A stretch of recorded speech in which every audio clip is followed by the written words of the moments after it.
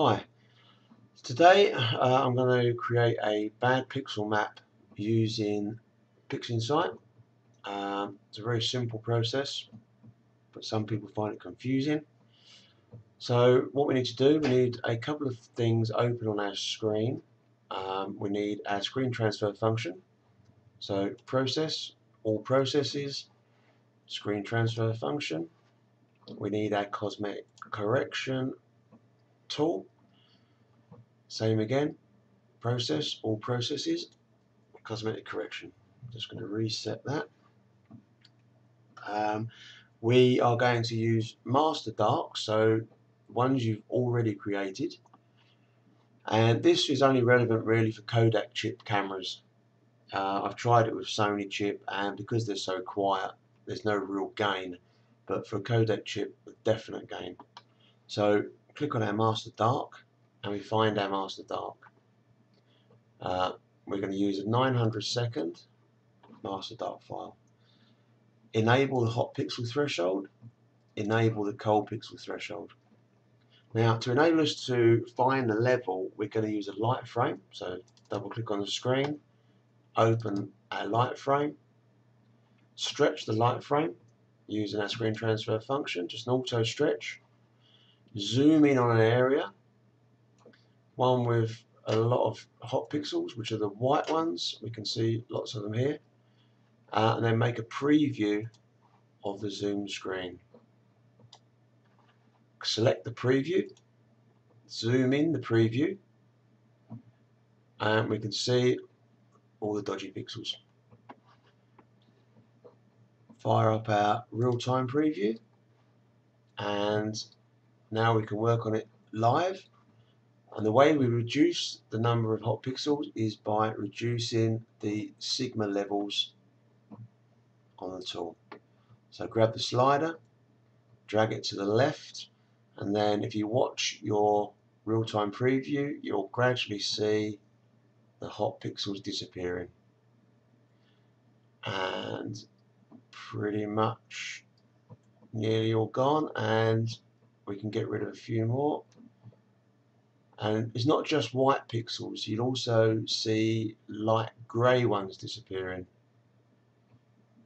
That's fine. I've done a bit of trial and error with this, and on this particular chip it seems that the right number is around the 20,000 pixels rejected.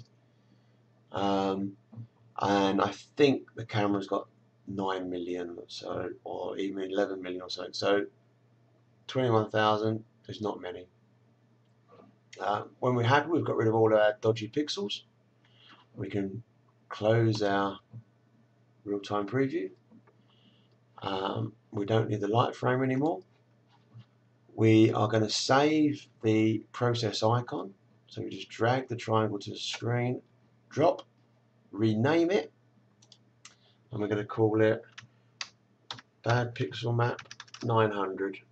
And we've renamed it 900 because you need to do one of these for all of your master darks. So if you've got a 300, 600, 900 and 1200 or whatever you use, you need to do one of these maps for each one.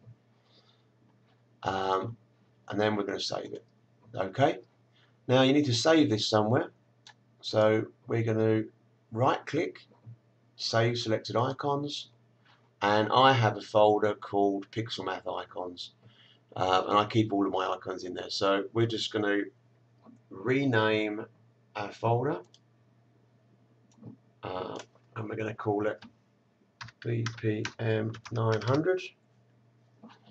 Click save, and then that's it. You've created your bad pixel map.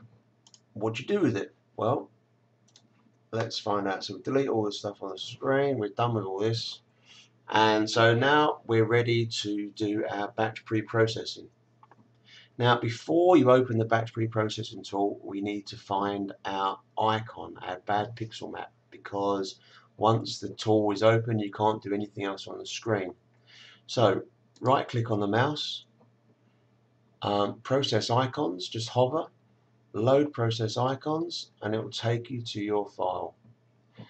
Double-click on our bad pixel map, pops up on the screen, and and then we can now load the script. So script, batch processing, batch pre-processing, and then once we've loaded all of our files, or before, it doesn't matter, our bias, darks, flats, lights, we are going to apply our cosmetic correction. So it's simply apply,